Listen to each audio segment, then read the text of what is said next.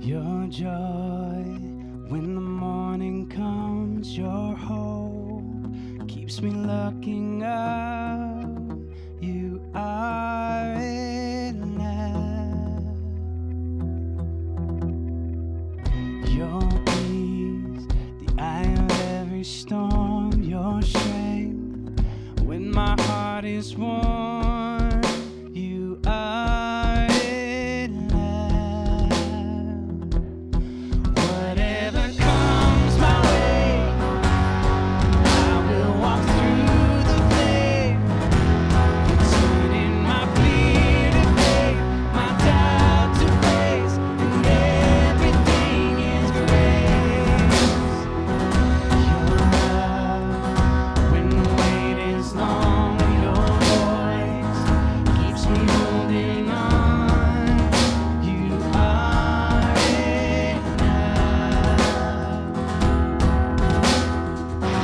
My delight when bitterness comes close, my portion, the only thing I know. You are enough. Whatever comes my way, I will walk through the flame. You're turning my fear to faith, my doubt to praise, and everything is grace. True in the pouring rain, true in the crashing waves. It's true even in my pain. My heart can say that everything is grace. Time after time, your redemption is mine. Again and again, your grace is everything. Time after time, your redemption is mine. Again and again, your grace is everything.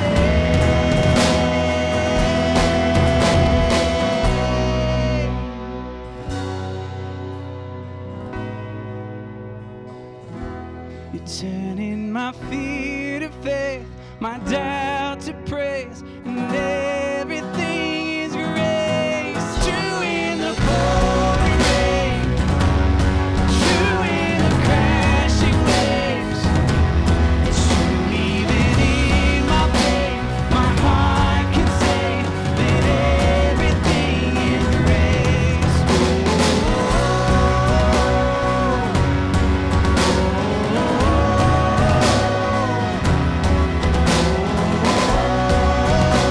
My heart can say that everything is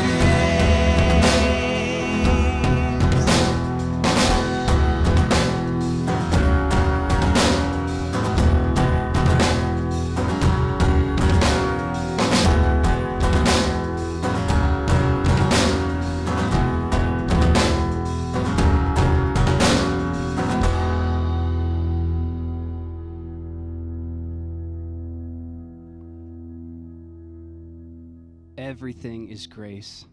Welcome to worship. Welcome to Chapel North Worship. We're glad you decided to join us on this holy day, on this holy night in your time for worship.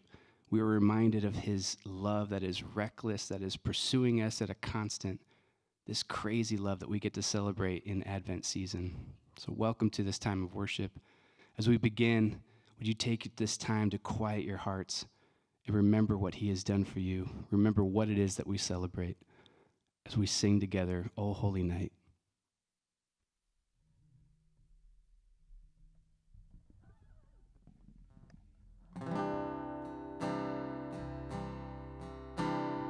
O holy night, the stars are brightly shining.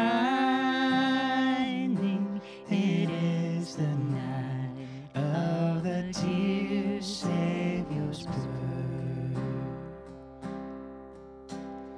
Long lay the world in sin and error pining, till he appeared and the soul felt its worth.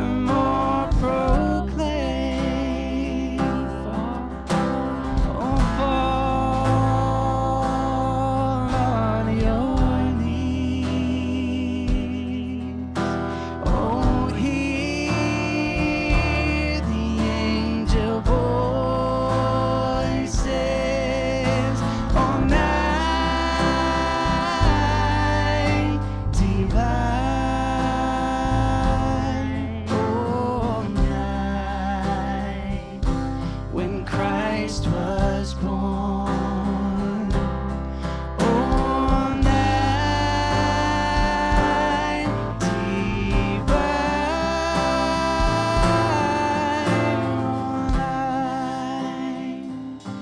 on that divine.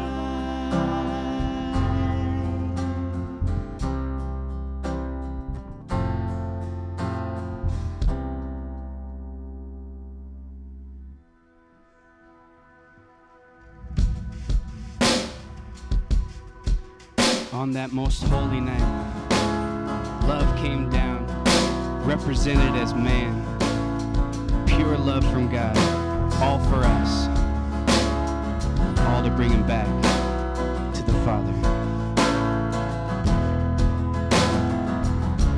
For I spoke a word, you were singing over me.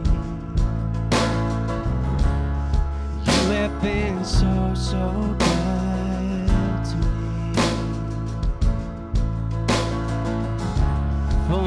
Took a breath, you breathed your life in me. You have been so, so kind to me. Oh, the overwhelming, never-ending, reckless love of God. Oh, it chases me down, bites till I'm found.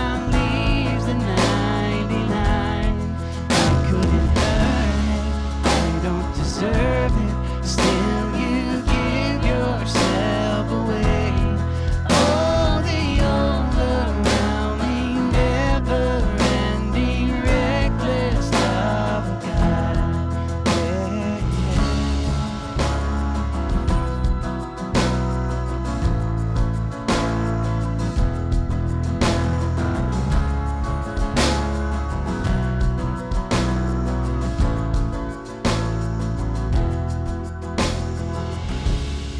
Now it's your foe, still your love fought for me. You have been so, so good to me. When I felt no worth, you paid it all for me. You have been so, so kind to me.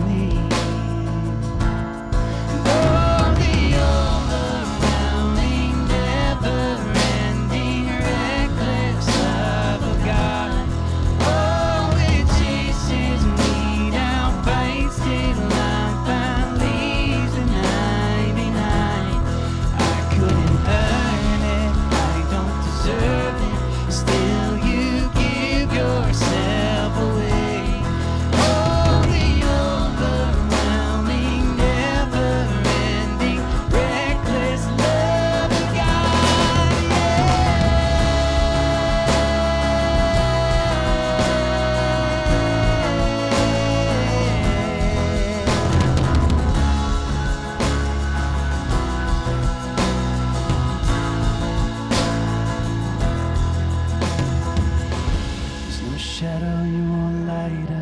mountain you won't climb up, coming after me. There's no wall you won't kick down, a lie you won't tear down, coming after me. There's no shadow you won't light up, mountain you won't climb up, coming after me. There's no wall you won't kick down, lie you won't tear down, coming after me. Sing this out. There's no shadow you won't light up, mountain you won't climb up, coming after me. There's no wall you won't kick down, lie you won't tear down, coming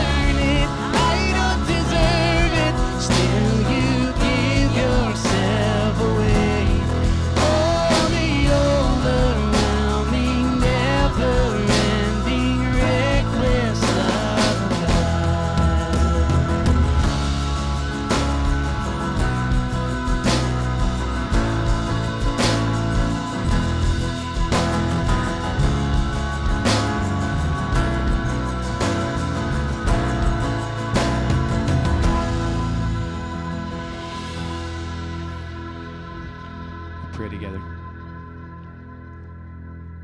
God, we thank you so much that you would come to dwell amongst us, that you would send love in flesh and blood, that you would redeem your people. We remember on this most holy night what we get to celebrate on Christmas as we look forward to that day. You give us love, joy, peace, light, hope, all from Jesus. We worship in his name this day, and we thank you for his sacrifice. We pray these things together in Jesus' name. Amen.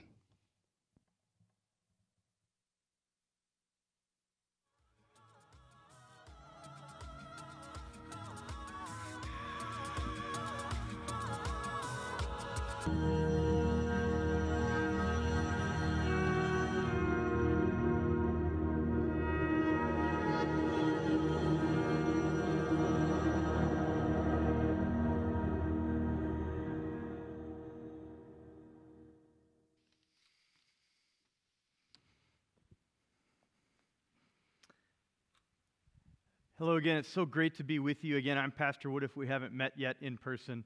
And it is a joy to be together worshiping our Lord during the second week in Advent.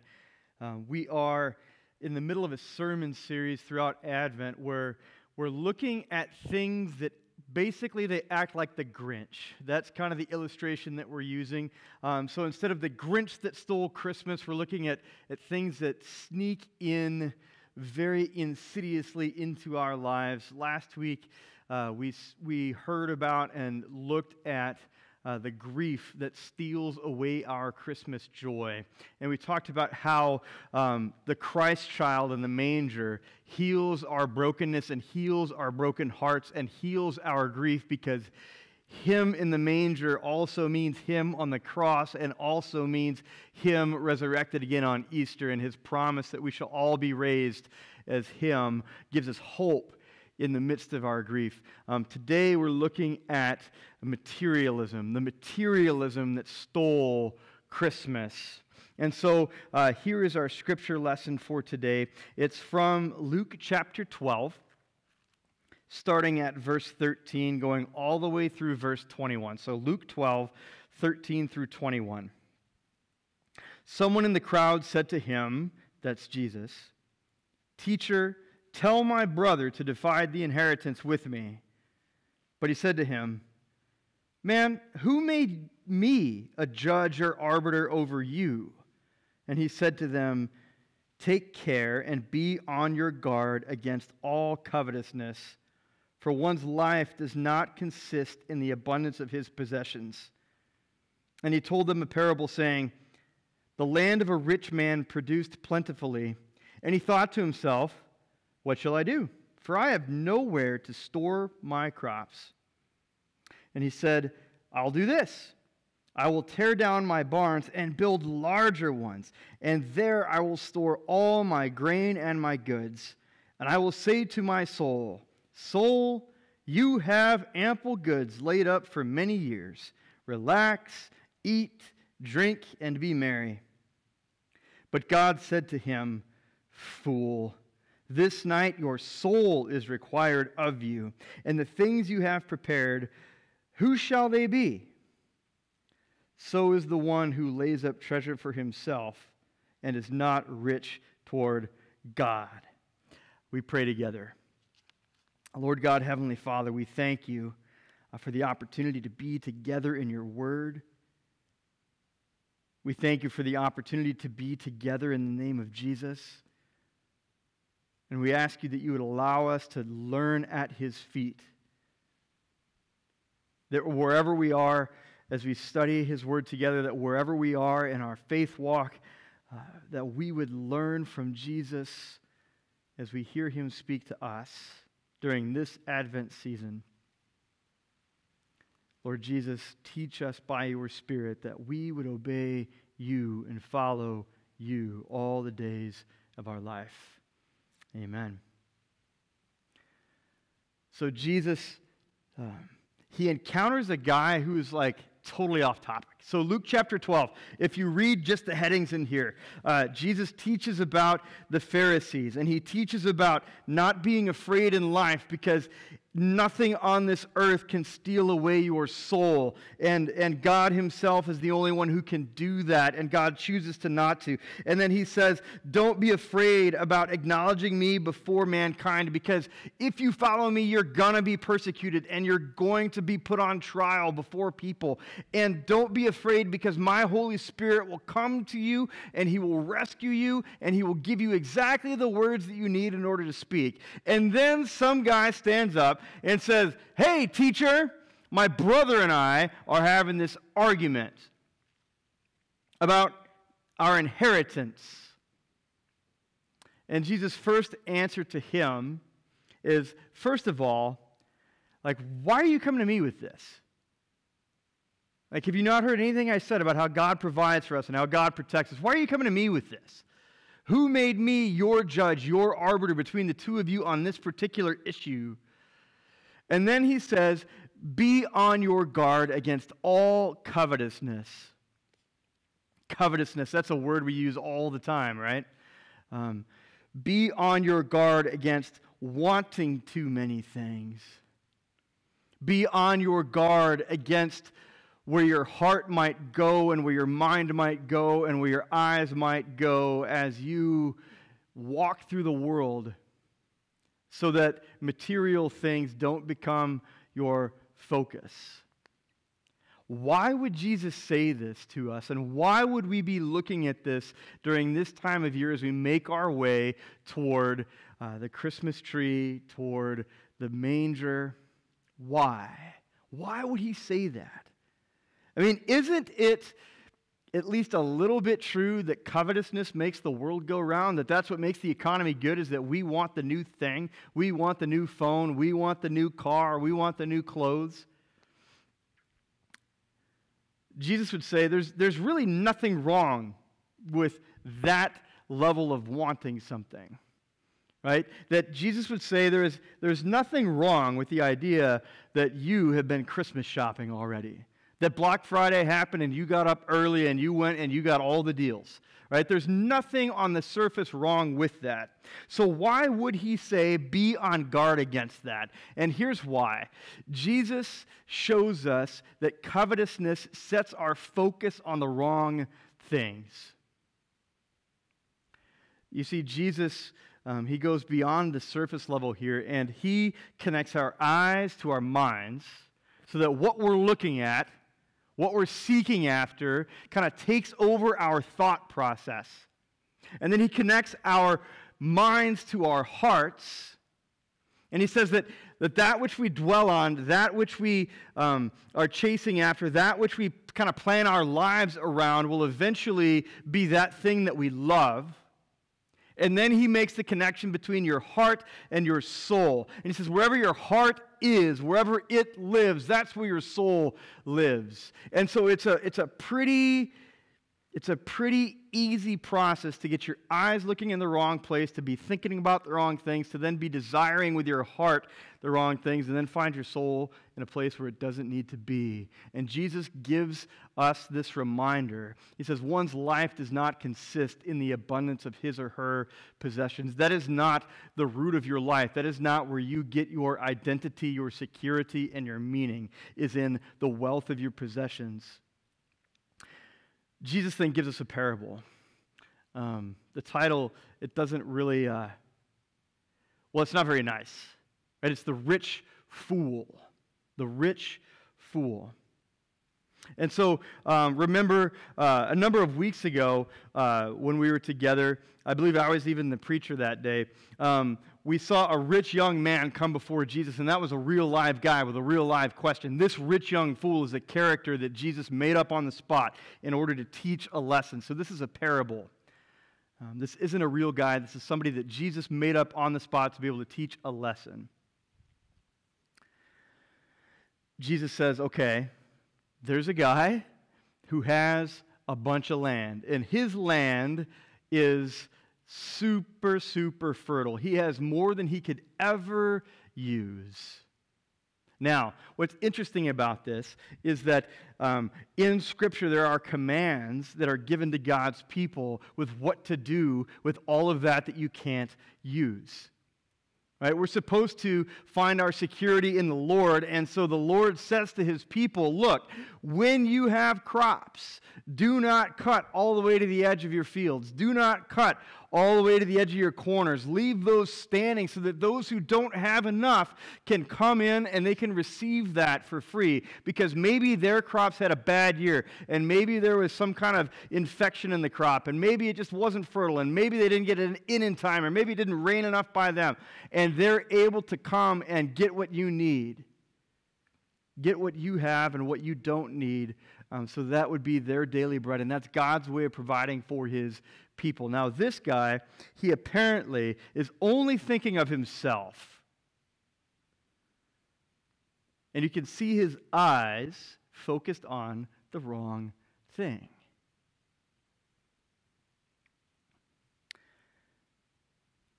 You can see that he is putting his identity and his security and his meaning into the fact that he has a bunch of crops. And so he comes up with the solution, right? This is a funny problem to have. My barns aren't big enough. They're already full.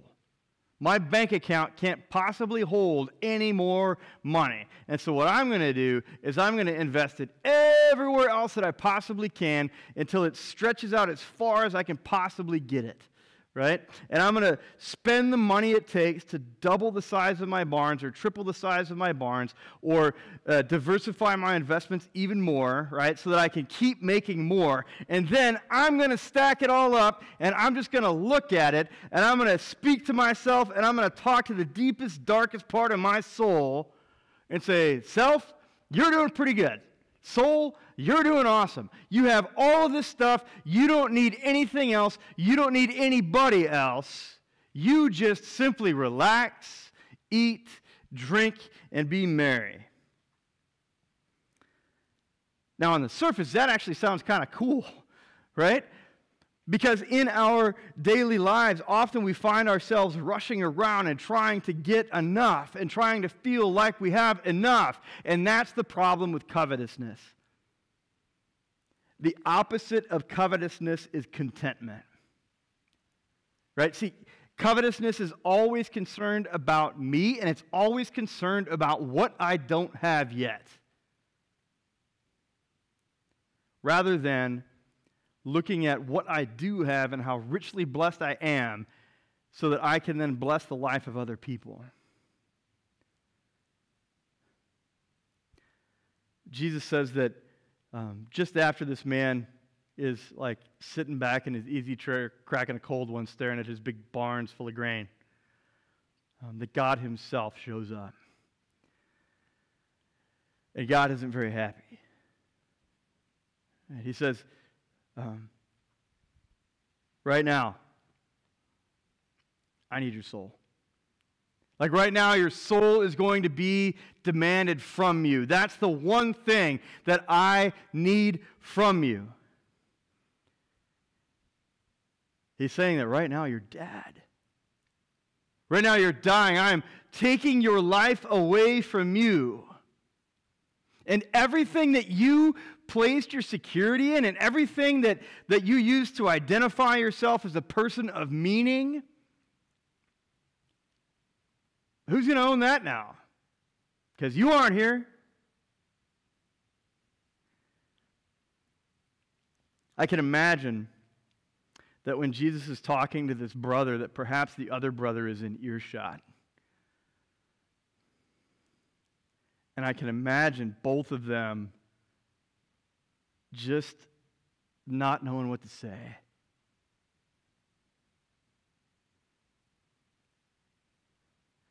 Sometimes we make our way through life and we make all of the best plans, and especially this time of year, we are concerned with what's around the tree, and did we get everything on the list, and was everything kind of even, right? Did I give as much as I got with my family members so that nobody kind of has hard feelings about what's spent?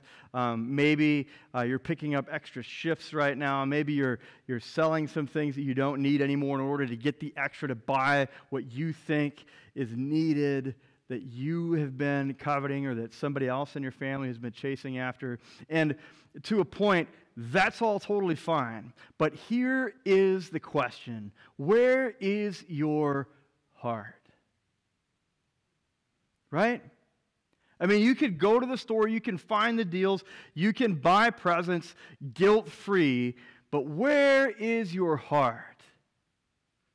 You can rush around and make all of the best Christmas preparations so that your year hosting the Christmas party is the best one ever that the family has ever seen. And that's totally fine. But where is your heart? To put it another way, where does your soul find its rest? Where do you find your contentment? Is it in the stuff that's in the boxes under the tree? Is it in the fact that you're doing better than the people next to you? So you can kind of show off a little bit with the gifts that you buy them, so that you can get back at them for maybe not returning the favor quite as much? Is it in the fact that nothing is out of range or reach for you? Where does your soul find its rest? Where is your heart? Where are you content? The problem with materialism is it's not that we shouldn't buy Christmas gifts, and it's not that we shouldn't want things. Those are all okay. But it is so easy to get our minds and our eyes looking over there, and our minds chasing after those things, so that it consumes our heart and our actions, and finally it consumes our soul to the point where we are more concerned with what's in the boxes under the tree than we are with the baby in the manger. That's the danger. You see, the boxes can be full and the tree can be almost hidden by the presents, and the meal can be totally awesome because Jesus is in the manger. So don't relax, eat, drink, and be merry simply because you have enough and you can look around and you can say, I don't need anything else and I don't need anybody else. But instead, start first at the manger and see the baby there. He is there for you, so that your eyes would be focused on Him, and your mind and your thoughts would be captured by Him, and your heart would be His, and your soul would be secure. So that because Jesus is in the manger, you absolutely should relax and eat and drink and be merry because He is here for you. Dear friends, maybe over these next few weeks as we make our way toward the manger, maybe we just need a heart reset, right? Maybe we need to just take a step back from all the Christmas lists and all the shopping lists and everything else, and just remember first, at the top of the list, I have Jesus in the manger. And then start with what else can I do? What else can I give? What else can I receive to glorify Him? I invite you to pray with me. Lord Jesus, we thank You for Your honesty, for You are sometimes unhappy with us. You express that here in this parable as You address these two brothers, as You address their hearts.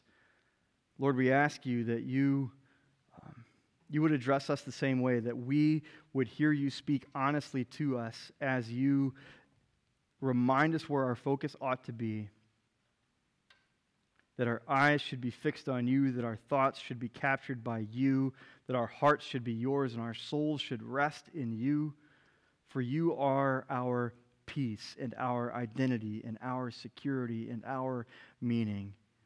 So, dear Jesus, I pray that that for all of us who are gathered together worshiping in this moment, that your Spirit would work in our hearts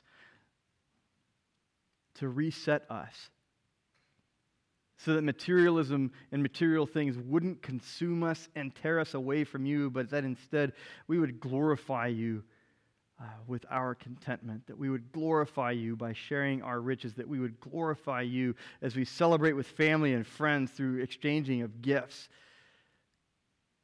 Lord, may all that we do and say point to you, for you are here for us. We pray all of this in your name, dear Jesus. Amen. We continue our worship as we sing together.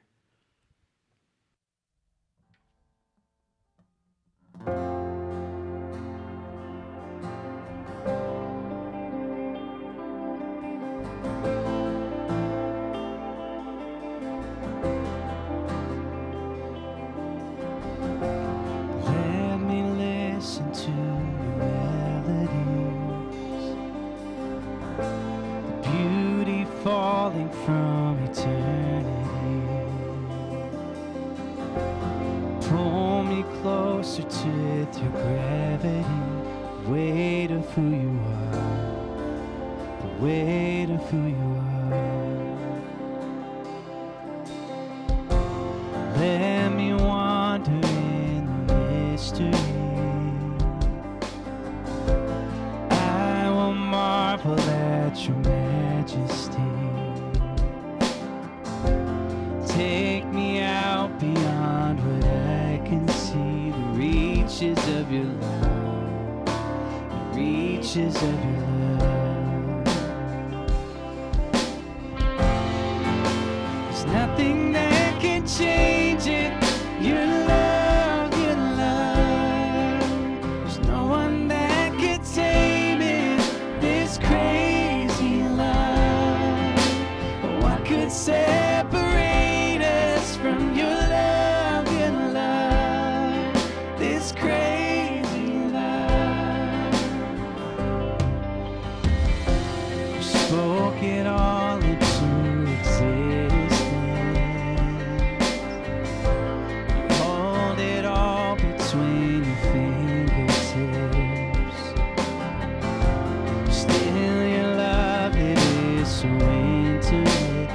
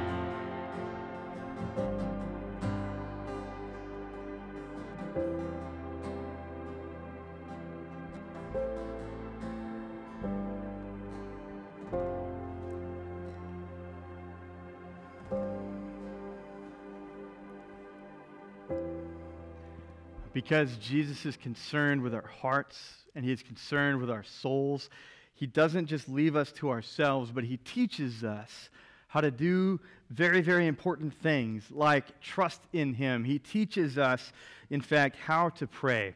And so we're going to pray now what in the church is called the Lord's Prayer. If this is a prayer that you've had memorized since you were a little bitty kid, that's how I grew up, awesome. We're going to pray that together. It'll feel really great to you. If this is a brand new prayer to you and you have never heard these words before, know that this is how Jesus commands us to pattern our life of prayer, where we place our trust in him for our daily bread, and we seek his glory and his will to be apparent in our own lives. And so I invite you, whether you're reading the words on the screen or whether you're bowing your heads and closing your eyes, to join me together as we speak the words of the Lord's Prayer. We pray, Our Father, who art in heaven, hallowed be thy name. Thy kingdom come, thy will be done on earth as it is in heaven. Give us this day our daily bread, and forgive us our trespasses as we forgive those who trespass against us. And lead us not into temptation, but deliver us from evil. For thine is the kingdom and the power and the glory forever and ever. Amen.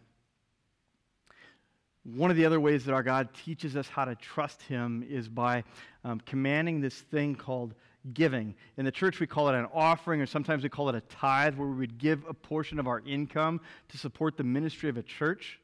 And so we have that opportunity now.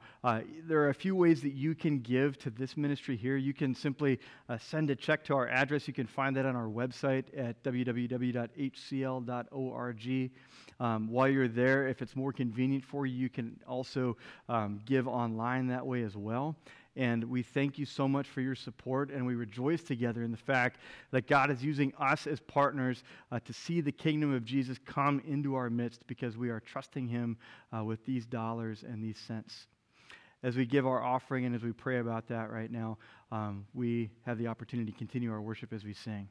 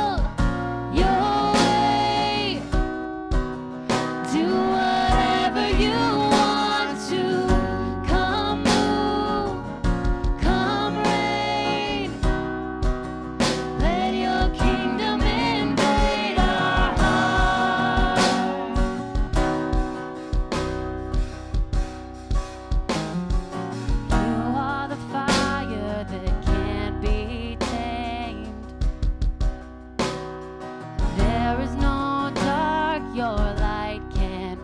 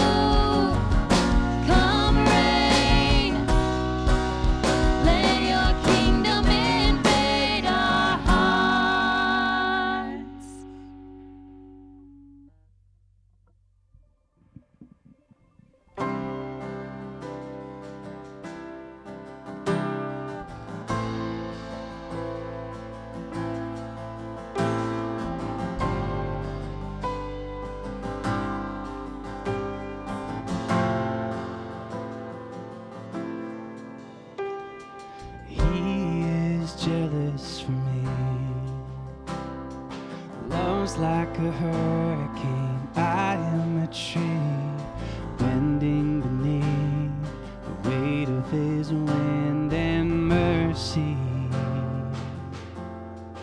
And all of a sudden, I am unaware of these afflictions eclipsed by glory.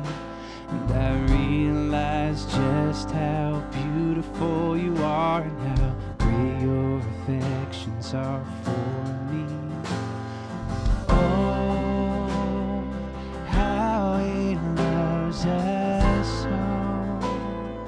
Oh, how he loves us. How he loves us all.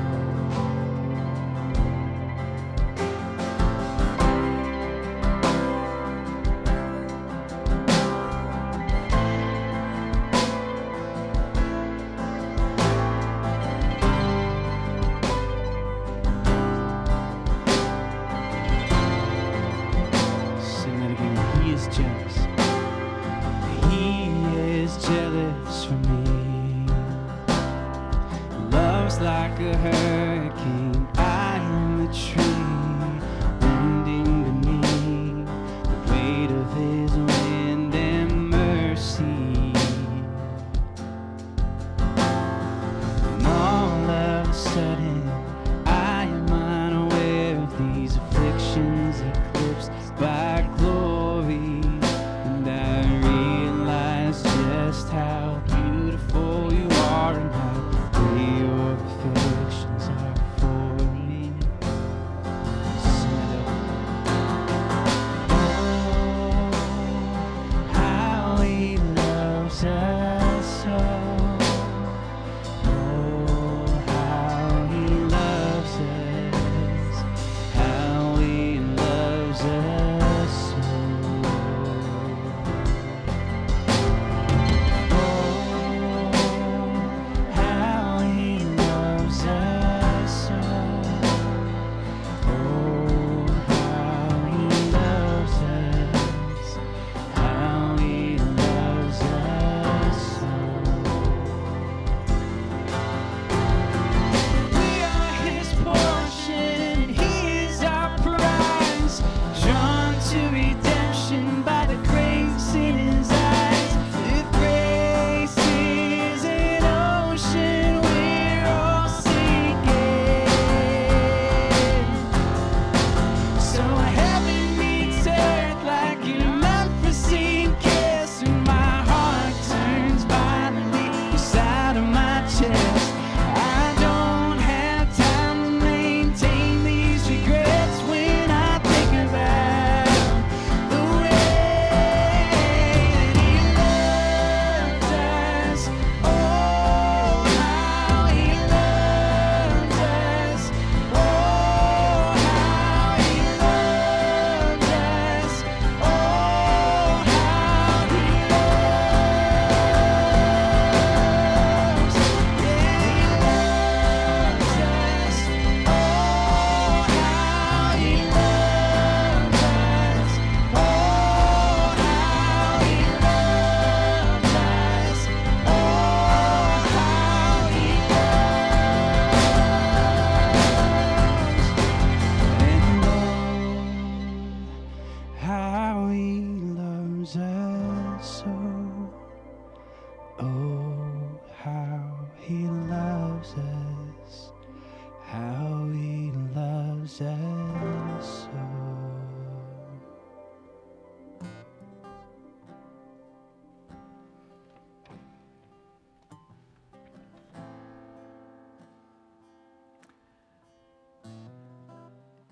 It's been such a joy to be together in worship today. One of the things I want to talk about is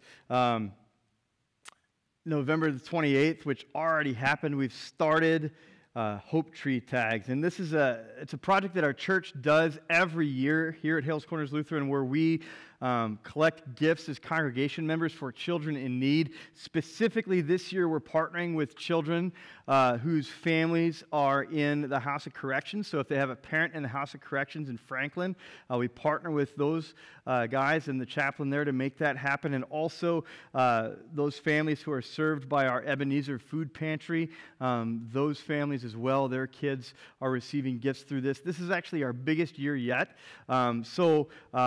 As of the time of this recording, there are like 300 tags left. That's about half. And so you can come and pick up a tag at church if you're able to do that during the regular business hours during the week or during worship times on the weekend. If you do pick up a tag, we need your gift back here by December the 13th. If you are unable to do any of those things, if you go to the church's website or if you find us on Facebook and you find our post about the Hope Tree, you'll see a link there where you can donate. We're suggesting $25 sponsors a gift. So if you're able to do that and give that way, thank you so much for that. We also have a Light of the World walk in place of our big Journey to the Manger event that we would have had indoors. Obviously, we can't do that indoors this year due to COVID. So Friday and Saturday, the 11th and 12th of December from 4:30 to 8:30 p.m. We have an outdoor event. Masks are going to be required. There will be distancing in place. It's free, but we do require some registration so that we know how many are coming and how many to prepare for. But come on this outdoor, well-lit walk to the manger, the 11th and 12th. And then we have a holiday worship schedule. Christmas is just a couple of weeks away. And so Christmas Eve services in the sanctuary, those take place at 11, 2, 4, 6, and 10 p.m. Christmas Eve services in the chapel space here at 9 and at 7:30. And then Christmas Day, we will have an in-person only service with communion at 9:15 in the sanctuary. And the same on New Year's Eve. There will be a 6:30 service that evening with communion only in person. There won't be online options for those. There is also, if you remember the tradition here at church, we have a festival choir every year, and we aren't able to do that this year, but we have last year's that was professionally recorded out on the website. It'll be online only at hcl.org all the way from December the 12th through January the 6th. So if that's part of your family heritage, or maybe you just want something different this year that'll get you kind of into the spirit of walking to the manger, go ahead and check that out there. The last announcement I wanted to share with you is about live streaming. So we are in the process for the last few months of working up to live streaming our worship services. You may have noticed that if you've been worshiping with us online for the last period of time, that last week and this week looked a little different and maybe felt a little different. That's because we are practicing for the live stream by recording these services using all the same equipment. So camera angles are going to look different. Lyrics are going to maybe look a little bit differently, and it'll maybe feel a little bit different too. So thank you for your patience. That will happen. Our goal date is December the 20th at the 9:15 service. And so the difference that that's going to mean for you as an online worshiper is that instead of being able to get a pre-recorded service Friday or Saturday or whenever you felt like it before, now, obviously, you can't get it until it's out there. So that'll start at 9:15 on December the 20th is our goal. And then the service will immediately be available afterwards as a recording throughout that week so that you can have that at a convenient time for you if 9:15 doesn't work. With that all said, let me send you away with a blessing from the Lord. May the Lord bless you and keep you. May the Lord make his face to shine on you and be gracious to you. May the Lord look upon you with his favor and give you his peace. In the name of the Father, the Son, the Holy Spirit. Amen. Have a great week in the Lord.